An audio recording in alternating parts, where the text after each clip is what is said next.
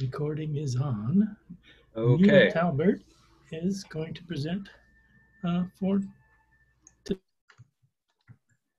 yeah, welcome everybody. Thanks for coming. So my name is Neil Talbert. I am the membership chair of Intercultural Communication in Language Education Special Interest Group, also known as ICLSIG. And today I'm going to be talking about basically what intercultural competence is and some ways that you can teach it. So this is supposed to be an interactive poster session, so I'm not planning to go nearly the full time, maybe about 20 minutes. And yeah, I'd like to do a lot of time for questions at the end. That's personally how I get a lot of benefit out of this. So yeah, please think of your questions and then at the end we'll have a discussion. So let's get started. What is culture? Well, I like to use this definition from a psychologist who calls it declarative, procedural, and evaluative knowledge. So declarative knowledge is basically just what you think of as knowledge. Could be, you know, what's Mickey Mouse's best friend, or what's the capital of Turkey? Pretty straightforward to teach, pretty straightforward to learn, although also pretty easy to forget. Then there's procedural knowledge, which is basically skills. So knowing how to walk, or your intuitive knowledge of your native language's grammar. You can't always really explain it, but your knowledge of that is pretty secure. And evaluative knowledge, which is basically attitudes, opinions, or we could even call this values. So why is it important? Well, for the workplace, this is something that MEXT emphasizes, the Ministry of Education. Byram mentioned that this is important for establishing and maintaining relationships. I basically think, like, what's the point of learning a language if you're not going to learn how to communicate effectively? You know, you could have someone who studied a language only from a textbook for 20 years, but this is maybe what you could call a fluent fool. Now, I might be that myself learning Japanese, but it's basically someone who knows the grammar, knows the vocabulary, knows how to speak well, but doesn't really understand the way of thinking of those people in whose language community they're trying to join. So it's important. Now, what is it according to the experts? There's a great study by Deerdorf. She interviewed administrators of international programs and intercultural scholars. And the definitions are similar. It's basically knowledge, skills, and attitudes. And that's what we'll be looking at. So, knowledge. Well, again, this is the most straightforward aspect. Reminds me of a long time ago when I was planning my first trip abroad to China. You know, go on the internet and search what are the do's and don'ts, and you learn what not to do with your chopsticks, or, you know, that you're supposed to bring a gift to greet somebody. You could also say this is knowledge about history or the pop culture. If I may share another embarrassing memory, reminds me of one of the very first classes I taught over 10 years ago in English. It was a required class in our program, language program called US Culture. And we had a lesson on the government, the executive, the legislative, judicial branches, and the school systems, and geography and history. And this is not something that's really emphasized among scholars, but it is done in the schools, so it's worth considering. Now, as far as knowledge, we get into Hofstede's cultural dimensions. Now this is interesting. You have here is a website where you can punch in the name of a country and boom, you got all the dimensions. So what's the country's ranking on individualism? What's the country's ranking on power distance? Now, this is something that isn't really emphasized in the social sciences or in applied linguistics. This is what they usually call cross-cultural communication, and it's more popular with business. So it is indeed popular. I went on the website, and it's actually pretty expensive to get one of these courses, but it is a pretty straightforward way to teach culture, and I imagine it's pretty straightforward to teach and pretty straightforward to assess. Whether it actually helps our students communicate better, I don't know, but it's interesting. So anyway, moving on to the next part. Now we're going to go into more of the social science and applied linguistics side of it. This was, there was a study, a meta-analysis that looked at all these different models. There are so many different models of intercultural competence. And this researcher found that there were three main aspects among scholars: attitudes, perspectives, and skills. So let's start with attitudes. This is pretty popular in applied linguistics, and it relates to psychological openness, like openness to experience, being curious about other cultures. And this is actually what I learned when I was a master's student taking an intercultural communication course, that we learned about this model of intercultural sensitivity. So people start with denial. They don't even know that cultural differences exist. And then they might be more ethnocentric once they know they exist. And we move on to being more relativistic and more accepting and yes, countering bias and stereotypes and being willing to take other people's perspectives. So I see this as the prerequisite to the next aspect of intercultural communicative competence, which is perspective taking. This is a little more complicated. So, however, it's very popular among the scholars interviewed by Deerdorf in this big study. 100% of scholars agreed that indeed understanding others' worldviews is an important intercultural skill. So yeah, it's important, but what is it? This is harder to explain. It's basically, if we go back to George Herbert Mead, one of the early social psychologists, he called it a common world. He even said that you don't really belong to the community until you can take that community's perspective. So as a communication skill, this would be before you speak, before you act, you have a kind of sense, a kind of generalized other, a kind of conscience of how people would react. Now, we all have this. You know how your mother would react to something. You know how your best friend would react to something. But we don't know how people from another culture would react unless we've adapted.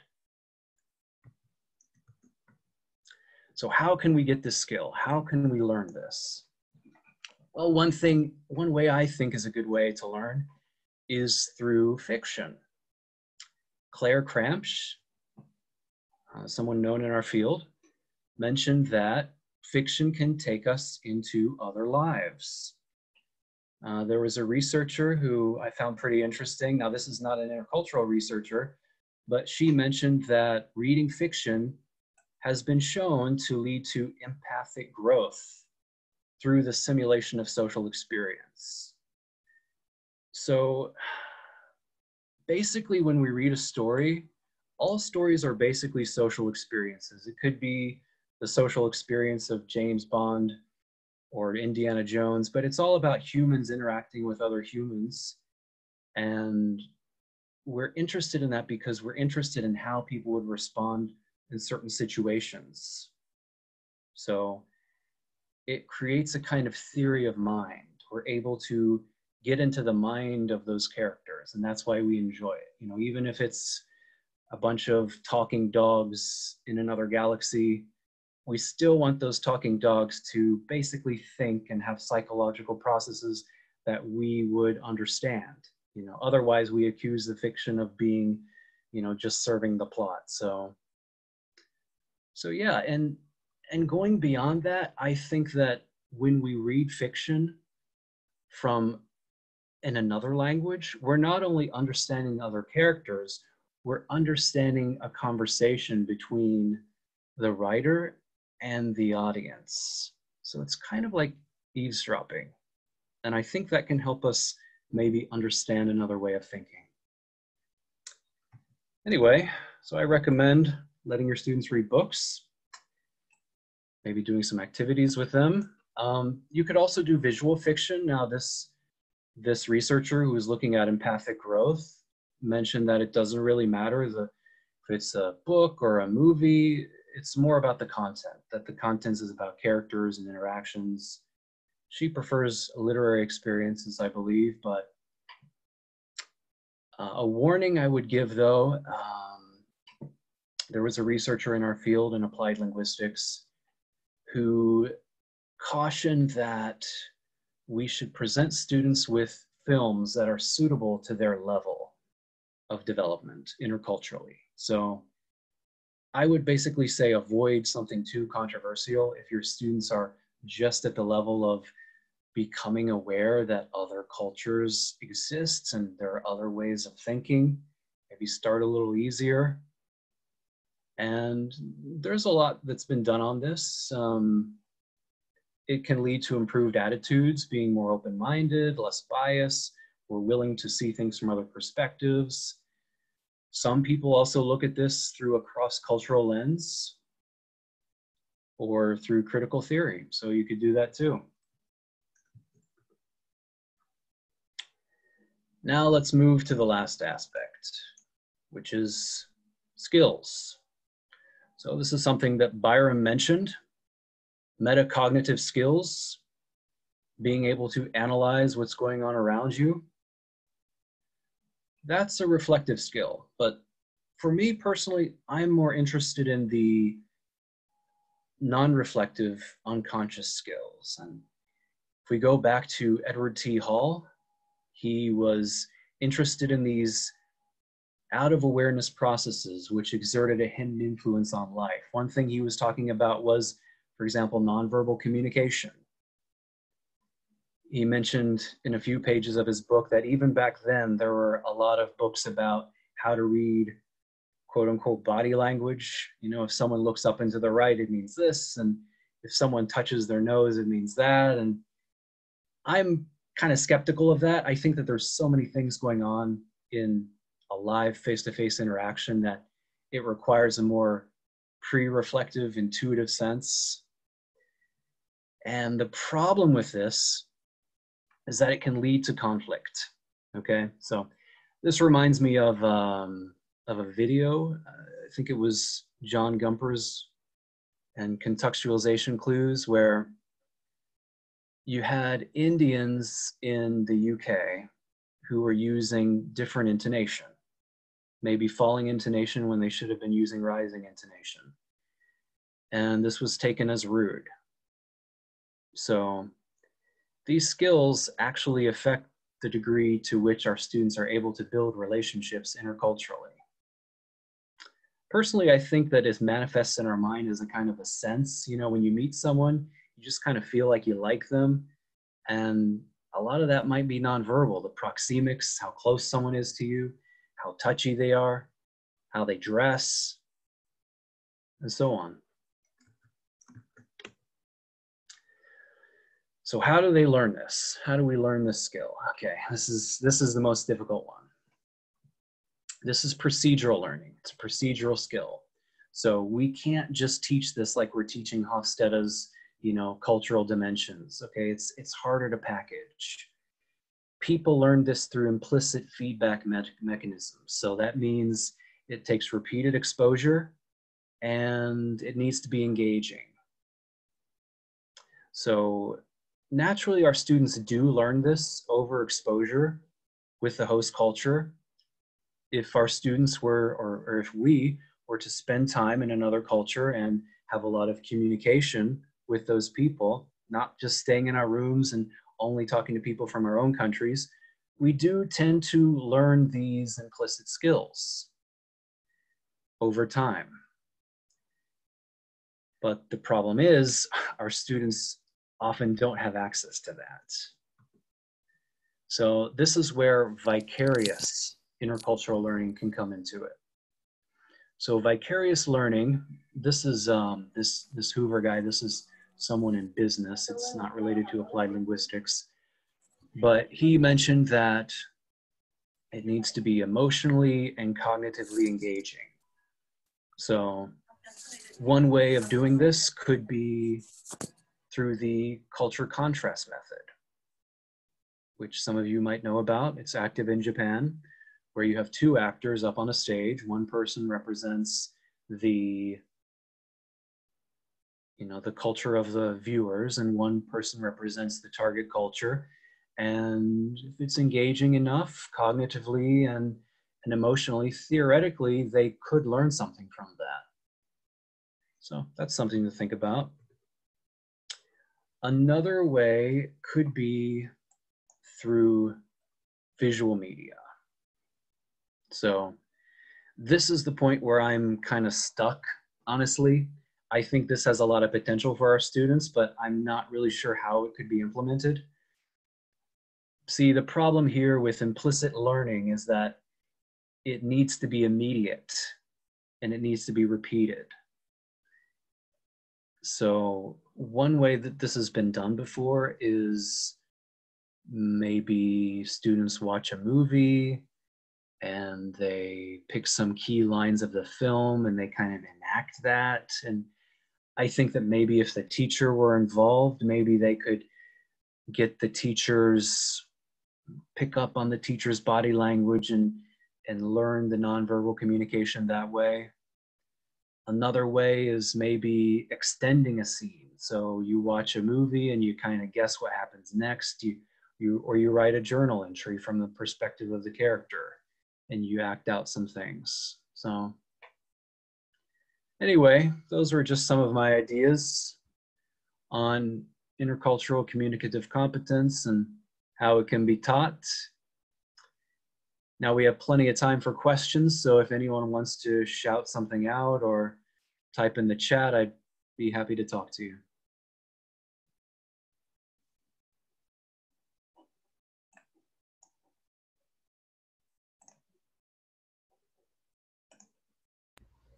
Thank you, Neil. If there are questions, please feel free to unmute yourself. Or comments, suggestions, ideas, thoughts. Post a thought in the chat.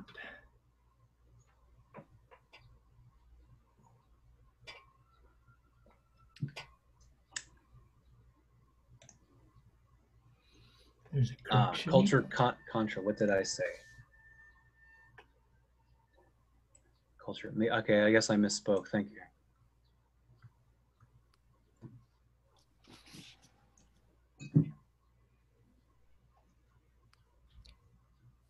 I have a suggestion. I don't know if you, can you hear me, Neil? Yes, yeah. Hello. Hi, in my graduate program, we did a simulation of two different, we put our class into two different groups, and in our separate groups, we rehearsed behaving in different cultural rules. So for example, in one culture, they would talk freely about money, like, oh, how much did you pay for that? And the other culture, that was a taboo topic. You'd have all these different rules of, proxemics and so on, and then you'd get the groups together and have them interact and experience a bit of, culture shock. I remember that vividly. If you set it up well, it can be really powerful. So recommend looking, maybe searching on the internet for things like that of simulations, right? Bob? Yeah. Yeah, that sounds like a good way. Bob, this is Brent, and I was wondering, is that, I think the name is something like Bafa or something like that?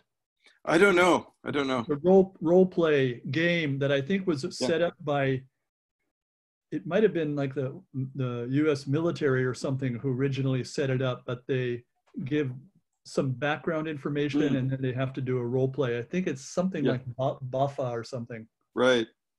So certain rules would be like, ask about the person's family or don't, right? You know, so you'd have these clashing cultures that when you get people together, you have these very strong, you know, culture shocks.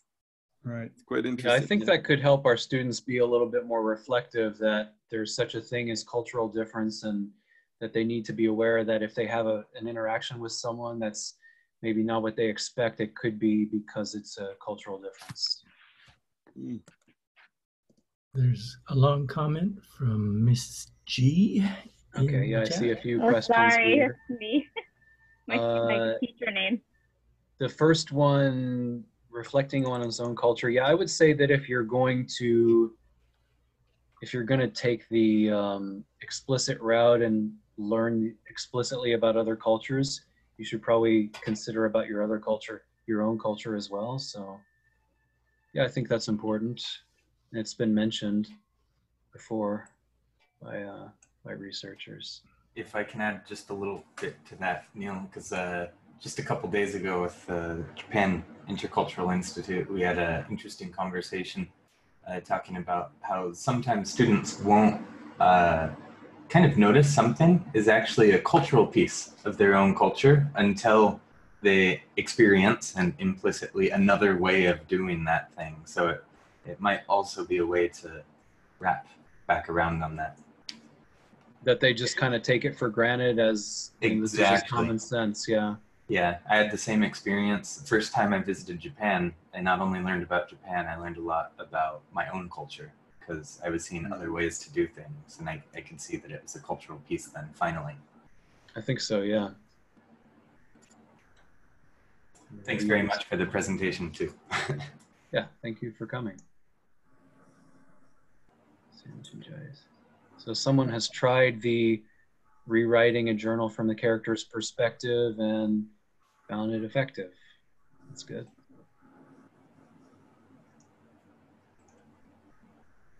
Any other questions or comments?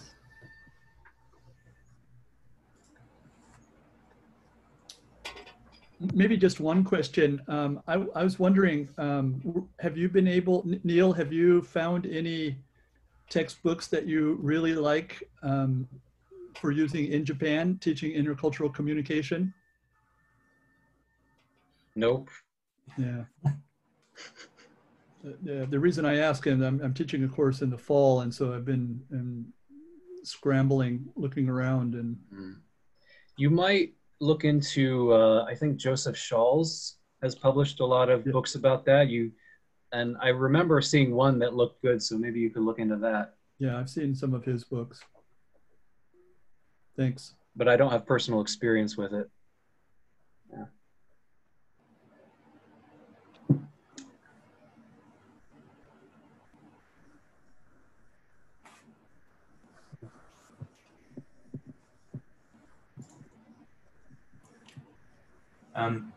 Yeah, maybe, I guess if there's more time and no other questions going on, I'd be interested to know, for you, what do you think is kind of the most interesting aspect of this for you at the moment that you would like to investigate more or find out more about in the future? Thank you for that question. I am really interested in implicit learning because I think it's so challenging to teach or to even figure out how you would go about doing that. But then it's also so important for our students because, you know, I was teaching English back in the US for a couple years, and a lot of our students would come and they would live in the US, but still they didn't have a lot of friends except for people from their own countries. So that might be because they just didn't have a lot of good interactions.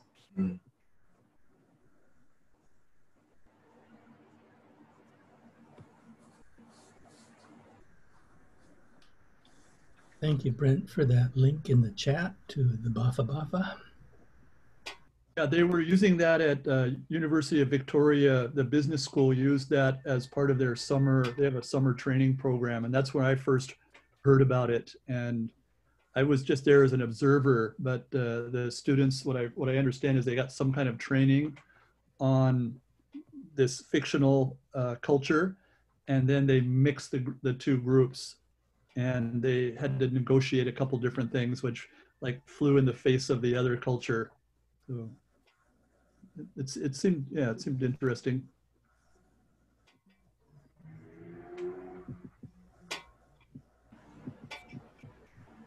Okay. Yeah.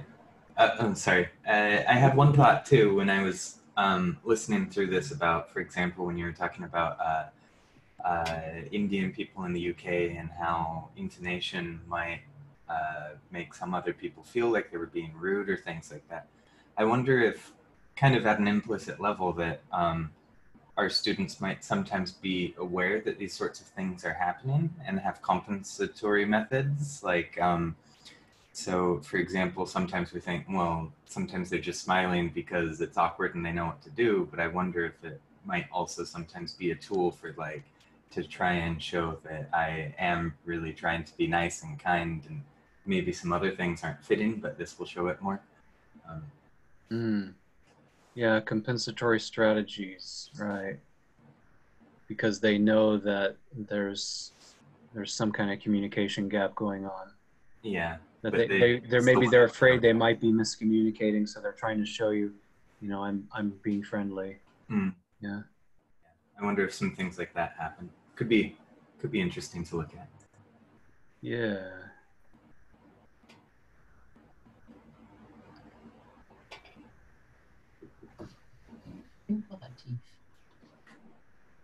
Can I say something? My picture is not there. I'm sorry, I haven't got a microphone. Can I talk? Yes. Oh, thank you. Fine. Yeah, I get a lot of my knowledge or experience of other cultures through reading. A lot of Japanese books. Currently, ever such a lot of Korean books. But I find one part of me always says, yes, I know I'm reading about Korean culture and experiences and things like that, but the guy who wrote this book is not actually a typical Korean, if there is one such. You know, this thing about a group attitude, I'm a bit skeptical about really, because, you know, within each group, there are individuals who have all kinds of different attitudes. And so the person who wrote these books is not necessarily in any sense what you could call a typical Korean, if there is one such. You know, so I find myself getting into a kind of dilemma over that. I don't worry a lot about it, I can't say that, but it's a little question which is often in my mind. So is this written for a Korean audience or for written for a Korean audience? Yes, they're books written in Korean for a Korean audience, but I read them in English because I don't understand Korean. Is it popular in Korea? All of these books, there are a lot of books translated into English. I've read many, and yeah, but it's no great problem. It's just that I'm often sort of torn between this, seeing something as representative of a culture and realizing that this is a unique individual who is not actually typical of anything, culture or what. Each individual is an individual, and probably a creative individual, more non-typical than most others. Yeah, that is something that we can consider. I would say that if there is a lot of people, if a lot of Koreans are reading it, then it must be somewhat of a prevalent attitude in Korea. Yeah, that's a good point. Yeah. Although that's true, we don't really know to the extent. Yeah. It's not something I'm lost sleep about. It's just something that sometimes pops into curious, my mind. Yeah. I had a comment just on that diversity of cultures within cultures. We actually did an intercultural communicative exercise with some of our nursing students at our medical school last year, where we actually took, the students had to choose a culture that was, a foreign culture that was supposedly well represented in Japan based on population demographics of foreigners in Japan. So we chose the top 10, I think it was top 20 actually, ethnicities of foreigners living in Japan. And for the major cultures, like when I say the major cultures, the cultures that are most represented in Japan in terms of foreign cultures, we asked the students to focus on, so for example, for America and for Canada, we asked students to not focus on so-called white American culture, but to focus on perhaps a minority group within those cultures. So for example, we had students in America focusing on Native American culture. In the UK, we had South Asian culture, Indian, Pakistani, just as a way of breaking up the sort of stereotyped monoculture that, well, students in their junior high school or high school read a textbook, the American character is white or Hispanic, the UK character is white guy. And it was really interesting having the students learn something new about this idea of like multiculturalism and what they perhaps perceived as American culture or British culture or Canadian culture is actually more complex than perhaps they had been aware of based on their experiences of the culture previously. And we actually asked the students as part of that to actually make contact with representatives of their culture. So we tried to find forums, blogs of people who were representatives of these minority culture groups so that they could actually get some meaningful interaction and learn directly from people who are representatives of these cultures.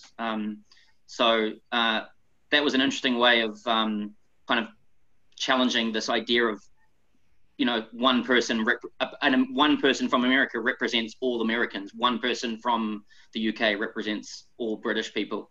So I recommend doing something like that. Yeah, I've come across that idea that we shouldn't necessarily focus on the, you know, majority culture within a, you know, language group.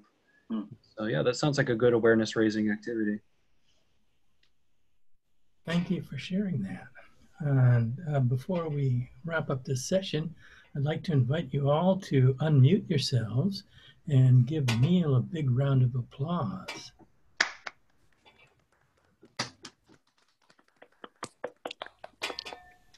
Thank you. Thank you, There's Neil. also a response. Thank you very much. I'm